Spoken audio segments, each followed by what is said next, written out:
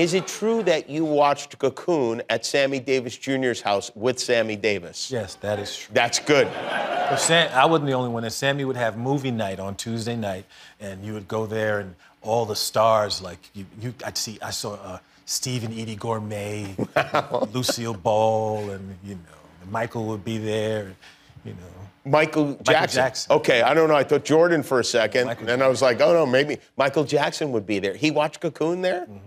He was behind the door at first because there was too many people. There's too many people in the room. He was hiding behind the door. I said, Eddie, come. And I went behind the door, and then we would stand behind the door, and I was like, what the yo? There's so many people in there. You used to make fun of Michael on Saturday Night Live. Did you, when you met him, did you meet him before you would make fun of him?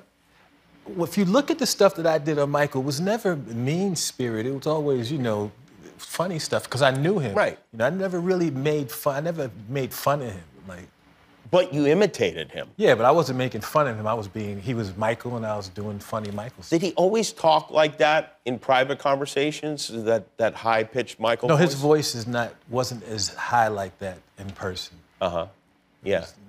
Did you ever get to meet Bubbles, the chimp? Yeah, I met Bubbles, but Bubbles... he had Bubbles and... Michael had like a real zoo at his house, and with a big zoo with giraffes, and I mean he had a facility, a thing that was so big that giraffes was walking around and like, ugh. It was huge, and Bubbles had gotten too old. Bubbles was in the cage, like tripping, like ah! And Michael's like, "Don't go near the cage." And we had dinner, though. They brought the trainer, brought the chimps in, and they were running around while we were eating dinner and running under the table. It was surreal. So Bubbles wasn't the only chimp. There were other chimps that didn't become famous as Bubbles. Yeah.